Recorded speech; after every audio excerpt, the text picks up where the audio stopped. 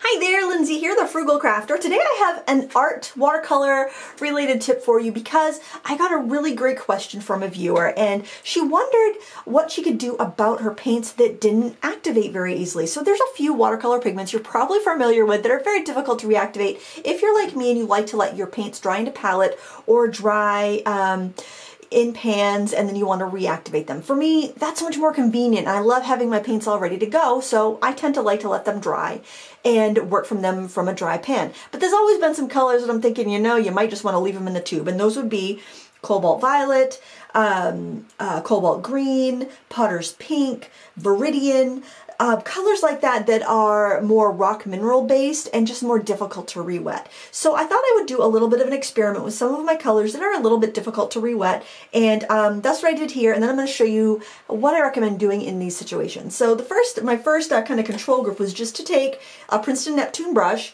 That is a synthetic squirrel brush, and just kind of use a color that I know is difficult. So I did Cobalt Violet, I did Viridian, those both are from Core, Potter's Pink, I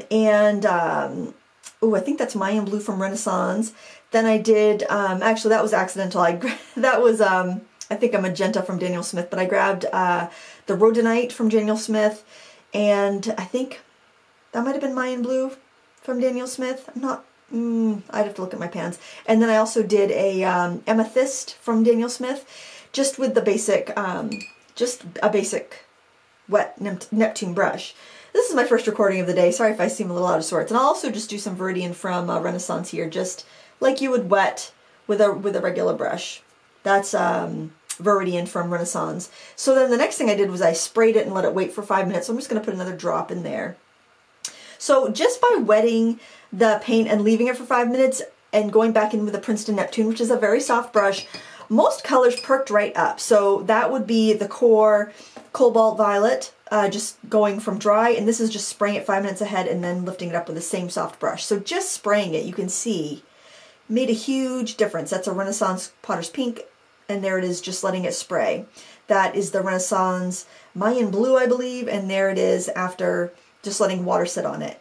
Daniel Smith, Daniel Smith, Daniel Smith, Daniel Smith. I didn't do that one because I grabbed that one by mistake. So that the difference between Rhodonite there and then just wetting the Rhodonite, letting it sit. But still, with the Amethyst or Amethystynite or whatever they call it on the Permatech line, it was still very pale. So then I thought, well, I'm going to go find a cheap scrubby brush. And my husband had this bag of like 36.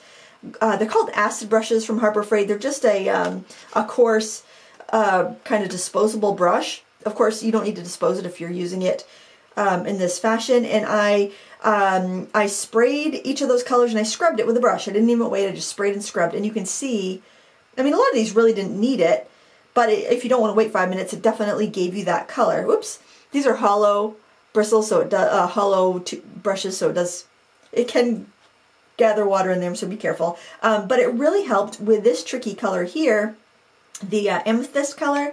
After scrubbing it, now I've got lots of pigment, lots of sparkle. It worked really well. So that is definitely a way that you can get your colors to perk up a little bit more. So if we just compare this Viridian here, and then if I go and I scrub it with the brush a little bit here, and you can find, like, look through your stash, see if you have some, like, you know, maybe fabric brushes or plastic bristles brushes that are very coarse, horsehair brushes that are very coarse. They don't kill the horses for horsehair brushes, so just wanted to put that out there.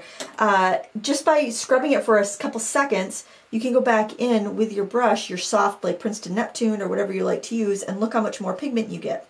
And a little brush like this can just sit in your palette where you know you have pigments like that. Like my palette here where I have all my Daniel Smith colors, I have a bunch of Permatex. I can just leave one of these brushes in there so I don't damage my nice watercolor brush like my Princeton Neptune or my Mimics. Or if you're using like natural sable hair brushes, those are very delicate and you don't want to damage them. So having kind of a crappy brush in there that you can use for scrubbing is great. If you've got a larger palette, you can save an old toothbrush. Just what I do is, a toothbrush is past its useful life as a toothbrush, I throw it in the dishwasher and I clean it, and I will use that brush for cleaning. I know that grosses some people out, but I don't think there's any reason to gross you. You could, like, you know, disinfect it. I will use that in my larger palettes to kind of scrub up. I also use it for splattering techniques, and that's a great way to give a brush like this more life and also save your nicer brushes so that they will last you a long time. Because regardless of what kind of brush you like to use, natural hair or a synthetic that mimics natural hair, those are delicate brushes, and you pay good money for them, and you want them to last, especially if it's an animal based brush, because you know, some of those brushes, like sables, the animal has given their life for it, so you do want to make sure that brush is taken care of and it lasts you a long time, so you're not being wasteful with them. But no matter what brush you have, you don't want to be wasteful with it. If you have like fabric brushes, those are very stiff. Those will be great for scrubbing. You take very little effort. Like this, this is a Silver Art Sherpa cloud brush. It's meant for pushing heavy acrylic paints around. Those stiff plastic bristles are going to be great for digging up your pigment and getting it ready to go if you have any problematic pans. And some of these colors are just so beautiful, they granulate, you want to use them. It's so frustrating when you spend a lot of money on a bottle, on a tube of paint, you put it in your palette, and then you go to use it and it's just like want. All you need is a stiff brush that you can scrub at your pigment a little bit, and it'll go from that to that. So if you know you have a palette where you've got a lot of those granulating earth pigments, if you like the Primatech colors and they're not giving you that color payoff you want, or any of the, you know, your cobalts, cobalts can be problematic, they cannot be. It's, you know, it depends. Some are easy, some are hard. But the cobalt violets, some of the cobalt greens, potter's pink, those color, Viridian, those are all just kind of ones that are hard to reactivate. But a little cheap brush, these are like 8 cents, will really get the job done and make it so that you are painting quicker and you're not damaging your precious expensive brushes. Because I want your supplies to last. I don't want you to have to go and buy brand new brushes all the time. Keep them in good condition by using the right tool for the job. So I hope this is helpful. I thought this was a great question that was posed to me in the comments on YouTube, and I thought I would do a quick little video to hopefully help you out.